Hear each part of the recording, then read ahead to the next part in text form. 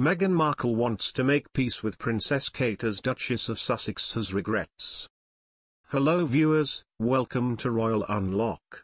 Please make sure to subscribe and hit the notifications bell, so you don't miss any updates about the British monarchy.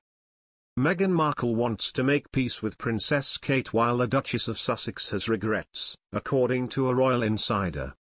Prince William and Prince Harry's wives last saw each other in 2022 at Queen Elizabeth II's state funeral. The Duke and Duchess of Sussex stepped down as members of the royal family in 2020 and have subsequently settled in Montecito, California.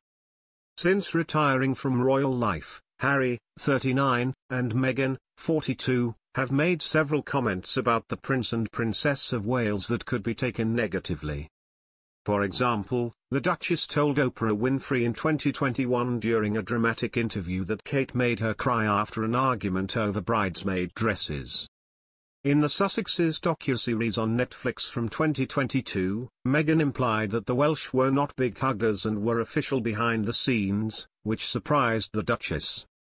However, in recent years, tensions between the two women appear to have eased. In March this year, the Princess of Wales announced that she had begun a course of preventive chemotherapy.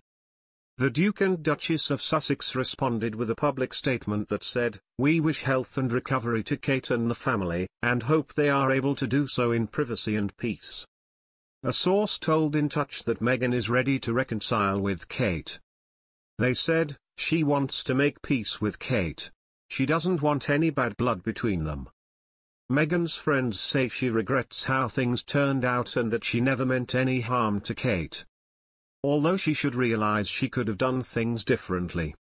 The source added, "Meghan has done her best to show her concern for Kate at this difficult time." GB News has contacted the Duchess of Sussex's representatives for comment.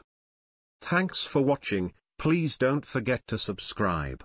See you in our next video.